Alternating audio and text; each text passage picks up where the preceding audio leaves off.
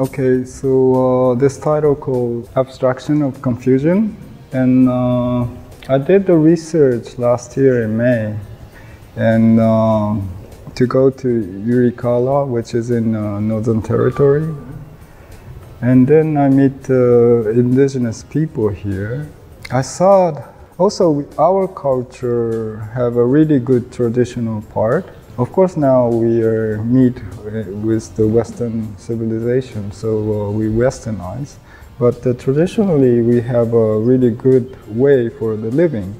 So I try to research some kind of get the idea of the way Aboriginal people, how they live, and that's I thought maybe I can figure out how to survive this century for the human being.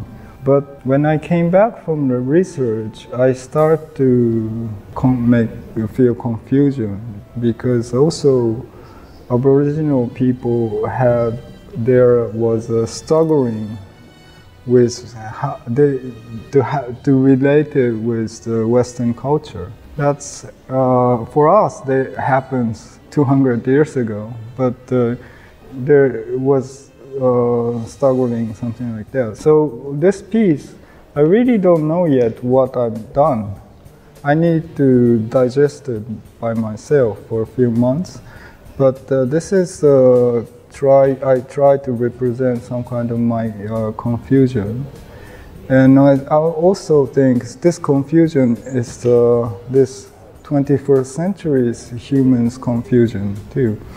So all the material here, I use the same material as Aboriginal people using for their paintings. So I put the white clay, and then it's this part, example, this dark part is still wet, and it comes drier and drier every day, and start to cracking and come chip off. So maybe you will see more red part at the end of the biennial. So maybe every day is changing. So this kind of changing is something I really try to show. And also this platform, I want to bring people in here to just sit down and stop and relax and think about life or culture or whatever. I just want to make people stop and think.